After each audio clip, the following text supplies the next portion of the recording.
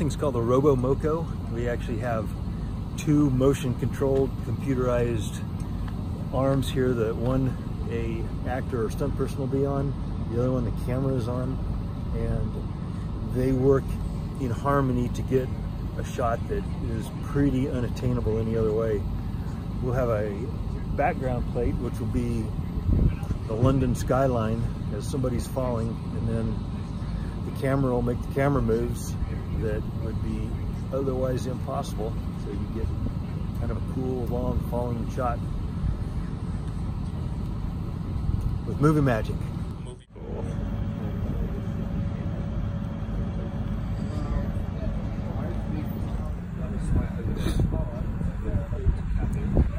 Experience, good learning experience. Yeah, it was a great show. I was addicted to that show.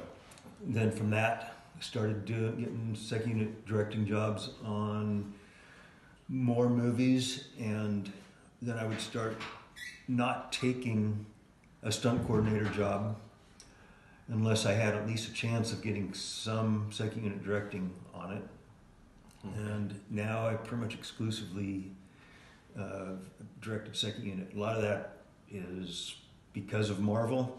On the last Iron Man movie, I ended up taking over the second unit director job for Brian Smurs, who left for another project when Robert Downey got injured. That shut production down for 6 weeks. Brian couldn't wait. I got the job. It turned out to be a great job because I ended up directing the last couple sequences in the movie. And Marvel then hired me back for the first Ant-Man, then Doctor Strange. I was back here in the UK for 7 months directing the second unit on that. Captain Marvel, and now I'm here on a Netflix movie, The Old Guard.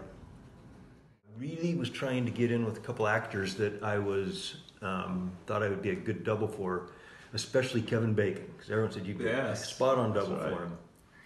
I finally got the opportunity one time on Tremors to double him for 2 days of reshoots. Okay. And we hit it off really good. His hair and makeup people was like, man, you got to hire this guy again. So like for the next 3 movies, he called me to double him. Okay. But every one of those, the biggest was River Wild, which I turned down because I had a 5-day stunt coordinating job. I never did double him again. Okay. But I did get some small stunt coordinator jobs where I didn't make any money, but I got a little bit of a resume. Right. And I just kind of worked my way up from there. And so I noticed that, I mean, you're also doing a lot of directing, right? So you're directing on the second unit, sometimes on some of your credits. And right, well that, so from stunt coordinator, the next step would be to direct second units. And, you know, as a stunt coordinator, you know, even on the show, we do a lot of stunt viz, we call it. So, you know, it's pre-viz, live action with the stunt guys. You go design your sequences and you edit it together, and you start learning a lot about the shots, the editing, how it works, and makes it much more logical for you to work into a second unit directing position. You know how it works. So I started getting into those. I joined the DGA in 1987. Okay. And my first stunt coordinator job for a real movie was called It Could Happen to You, Nick Cage, Bridget Fonda movie. Okay. And I got that because I was a balloon pilot and was able to get permits to launch a hot air balloon out of Central Park, something that never been done before. Right. And I also got the second unit director job to shoot the aerial shots of that. Okay. Then I didn't get another second unit director job for quite a few years. I did the TV show Alias